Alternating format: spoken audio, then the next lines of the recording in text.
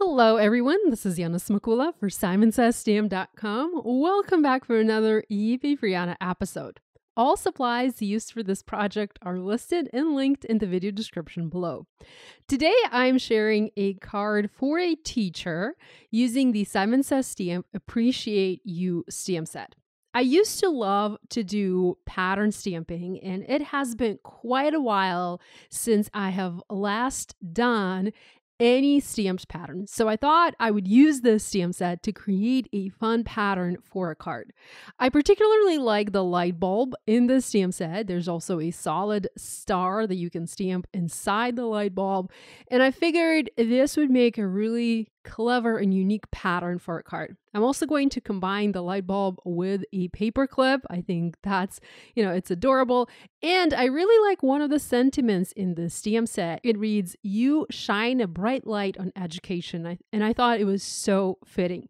So I started to work on my card by doing some stamping. Here I have my Nina Solar White 80-pound cardstock. I have placed it inside my Mini Misty stamping tool. I also have a grip mat from Waffle Flower inside my Misty. It is holding the paper in place, and I'm going to do a ton of stamping. Now, for this particular card and this particular pattern, I am combining the stamp set with the coordinating dies, meaning I will cut the images out and I will pop them up on my card.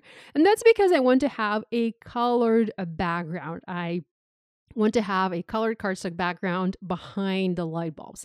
You can also do a simpler version of this card and skip using the coordinating dies. You can just stamp the images directly onto the background, and that will save you, first of all, a lot of time, and also you won't need to use the coordinating dies, and that will also help you create a flatter card. Or if you are perhaps mass producing cards like this for the teachers at school, maybe you need a bunch of cards, so that will make it easier. But I thought about my mom when I was making this card. So my mom, for the longest time, during all of her life, she used to be an elementary school teacher.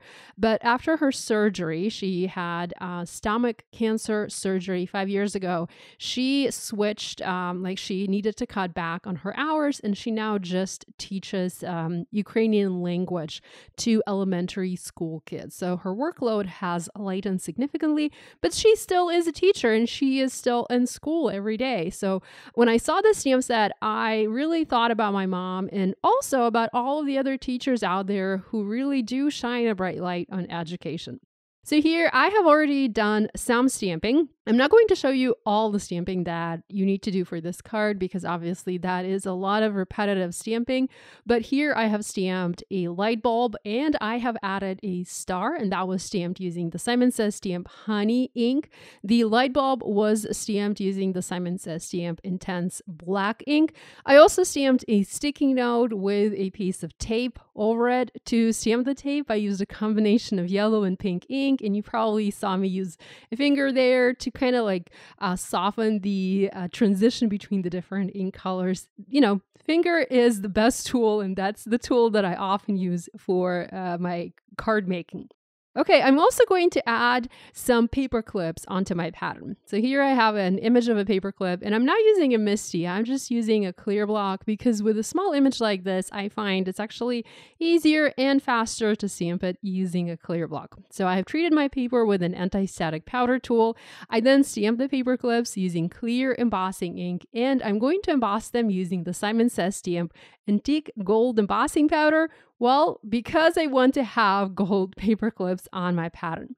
Now the word teacher, I didn't mention this before, this was stamped using VersaFine Onyx Black ink, which is a pigment ink, and this is the type of ink that takes a little bit longer to dry. So I used that particular ink because I wanted to heat set that sentiment, and I used clear embossing powder over that sentiment to heat set it just to add some shine to it. So now I'm using my heat tool and I'm melting the powder on both the paper clips and the word teacher. Obviously, you will need a lot more light bulbs, a lot more paper clips for this pattern. I did a lot of my stamping off camera as I was kind of preparing for this card, as I was planning my card.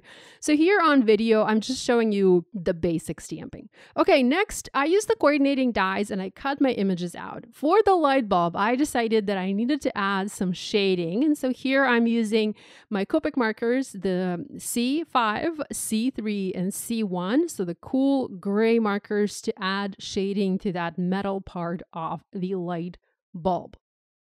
And here you can see the two light bulbs side by side, colored and non-colored. So you can decide whether you want to color yours or just leave it as is. Because again, if you're mass producing, maybe you don't have the time to do all the coloring, because remember, we do have a ton of light bulbs on our card. Okay, next, I'm going to create a background for my pattern. And like I mentioned, I wanted to use colored cardstock, but not just colored cardstock. I wanted to add some additional color because I really love to have a lot of bold and vibrant color on my card. So here I'm starting with a panel of Simon Says DM cotton candy cardstock. This is cut to 4¼ by 5½ inches, and I'm going to use inks to add color. So first I have the Simon Says DM Positively Saturated Guava ink. It is a nice soft pink. It's just, I would say, a shade darker than my cardstock.